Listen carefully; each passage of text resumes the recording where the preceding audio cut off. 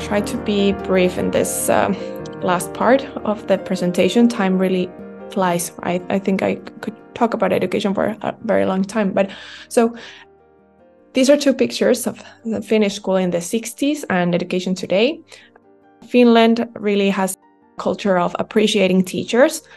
I feel that that has been declining, but around the 60s, teachers were considered, and this was after the war, candles, like the candles of the people, because they kind of brought light to different parts of the country to bring more equity and help students learn.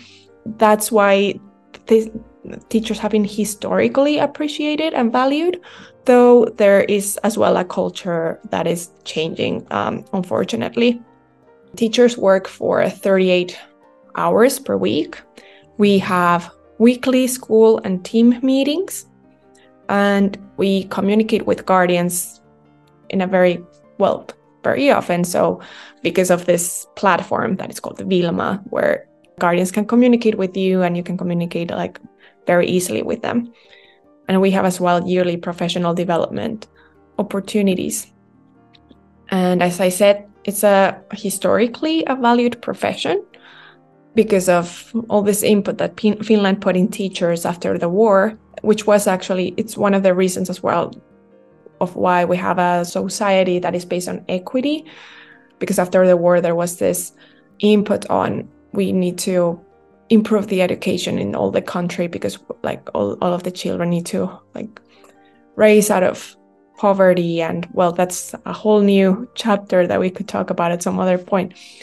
But in addition to that, teachers have been studying for 5 years, very protective as well about their rights. So there's a strong teachers union in Finland. It's the strongest union in Finland. And nowadays, teacher responsibilities are increasing. And it'll be interesting to see what happens in the 4 days. We'll see the next PISA results from the year 2022. But in the last results from 2018, Finland got concerned because the results were getting lower. So Finland was used to being among the first places, and nowadays, well, it's still good in reading literacy, financial literacy, if like among OECD countries, but when compared to all participants, Finland, they are still good results, but they have decreased. So it's not like Finland is comparing itself to others, but it's more like worried about like what has been going on in Finland that this has been happening. Especially, for example, with reading, there's been a lot of discussion about how children are reading less and less. Senior researcher Arto Ahonen, who is a researcher of PISA, has mentioned 10 different reasons. One of them are cuts, that when there's cuts to education, there are larger classrooms, less personalized attention. There's been increased inequalities, digitalization, so a lot of time on screens, so both at school but also outside of school, and less time reading.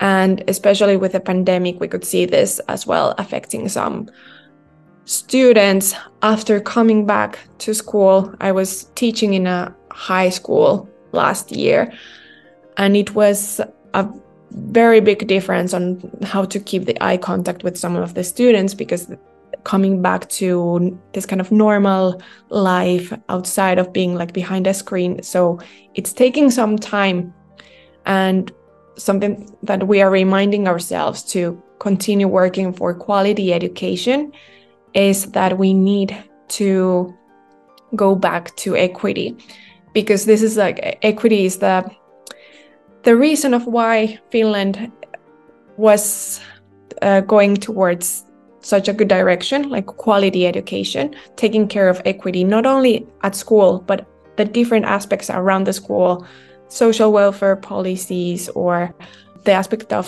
for example, free libraries, supporting kids to go to libraries, for example, and support reading. So it all goes back to equity. And I have two more slides just to show you like some resources before we start the Q&A. One is I'm currently working at 100 as a community coordinator.